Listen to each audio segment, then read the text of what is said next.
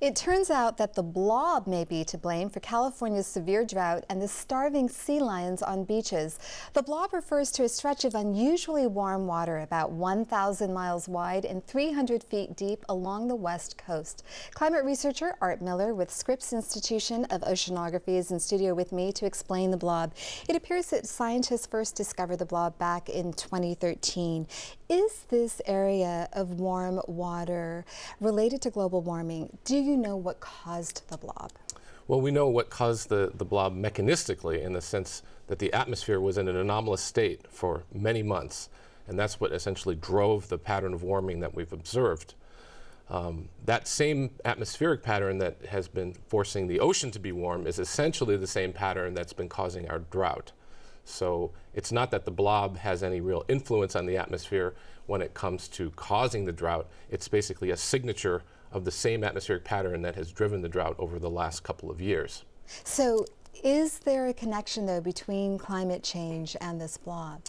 The climate change aspect, well, we never really know until we look, 10 years in the future and see whether the climate has actually, moved into this new state for a long period of time. But what we can say is that this warm condition that we're observing right now would look very similar to what we would see about 50 years from now if global warming was the thing that was driving it. Right now, it looks to be a natural climate variation and not a signature of global warming. But it essentially can help the ocean to emulate what will happen 50 years from now when it is going to be warmer in the upper ocean. And we can look now at the marine ecosystem and try to use that as sort of a diagnostic tool of what to expect in the future, even though the mechanism driving it isn't necessarily global warming. And what is the tie between the state's current record drought and this patch of warm water? Right, so the same atmospheric flows that drove the ocean into this warm state are the same flows that prevented rainfall events in the wintertime that led to the drought that we have right now. That's the connection.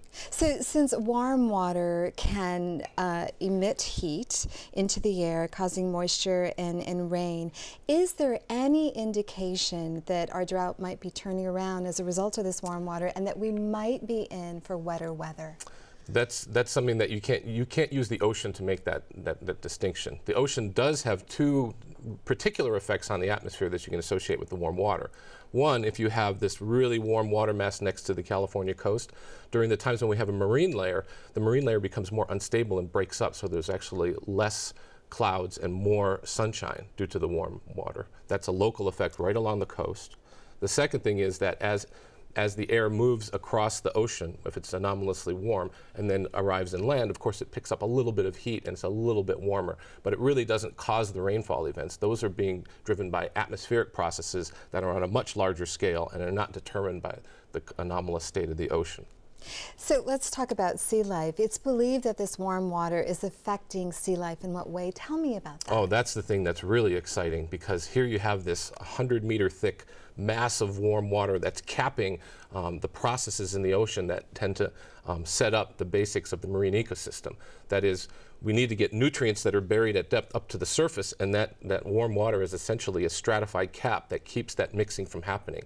So even in the presence of upwelling favorable winds that can drive the marine ecosystem into producing the phytoplankton, the zooplankton, the fish that feed on that, the marine mammals that feed on the fish, even though that the upwelling variable winds are happening, that warm water mass is slowing that process down. And so we don't really know what's going to happen with the entirety of the marine ecosystem over this time period of the warm anomaly. So the food is there, but the fish can't get to it. The nutrients are trying to get up to the surface, but it's being blocked by this warm water mat at the top of the ocean. And so what are some initial effects of that you're seeing? Well, it's off the California coast and off the U.S. West Coast. There's been a reduction in productivity that's been associated with that. So, for instance, the number of sardines has been reduced particularly, and that's a forage fish for things like the California sea lions. And so a lot of the die-offs may be associated with the lack of the sardines being available in the diet of the sea lions.